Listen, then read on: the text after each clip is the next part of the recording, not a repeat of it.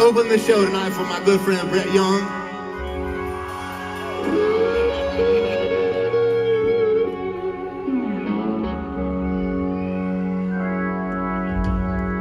I gotta tell this story before I play this rock song. We're gonna play a wild rock and roll. Just get ready. I was on I've never told this story in my whole life. So this is gonna be weird, but I'm just gonna tell it to you tonight. You ready?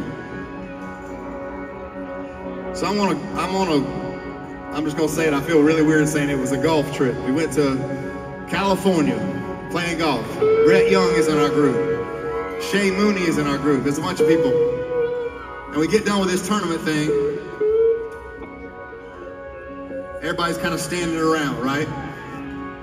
Mark Wahlberg is in there. You know Marky Mark? What about the Funky Bunch? The Funky Bunch was not there. It was just Mark Wahlberg. I'm going somewhere with this. Y'all just pay attention. Hang on.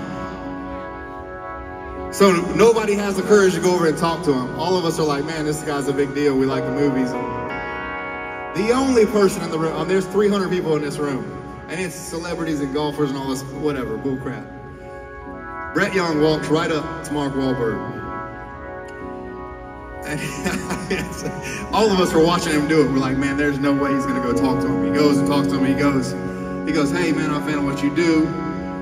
If you ever need a song for a movie. And literally, this is no joke, Brett, he manifested it. Wahlberg looks at him and goes like, hey, I'm working on this movie right now. It's called Father Stew.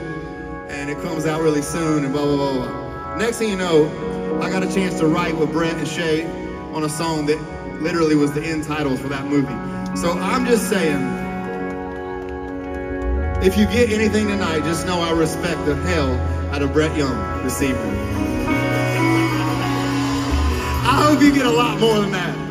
But that story is kind of baller, right? Listen to more. We're a rock and roll band, and we like to keep it loose.